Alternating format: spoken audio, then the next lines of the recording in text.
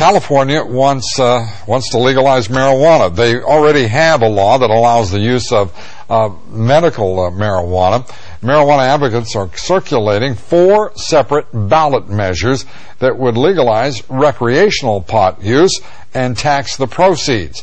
And it could all lead to a showdown with the federal government over the right to get high in California.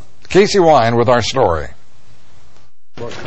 There are hundreds, and by some estimates more than 1,000, medical marijuana clinics operating in California. In some cities, they outnumber Starbucks.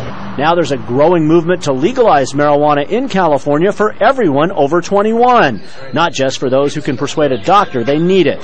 4 proposed ballot initiatives are circulating that would make California the first state to legalize marijuana for non-medicinal use. We need to be honest and legalize it for all adults. It is safer than alcohol, so it should be legal for adults. And also, we're missing out on the tax revenue right now.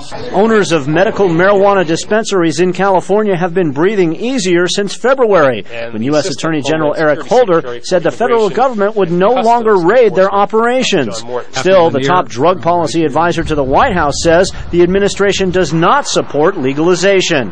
That sets up a potential showdown between California and the federal government if the state legalizes pot, which one legal scholar says in reality the state would win. The state can't block that. The state can't impede the enforcement of a federal ban, but the federal government simply doesn't have the resources that are necessary to do that, given all the marijuana users that are out there in California and other states. Many in law enforcement remain unconvinced. I don't think that California, if it were to see fit to change the law, which I hope it does not, is not going to be immune from the federal authorities. 56% of California voters responding to a field poll in April said they favored legalizing marijuana for recreational use as a way to reduce the state's budget deficit. There's going to be a lot of revenue dollars. All of the proposals circulating now include some provision to tax marijuana sales.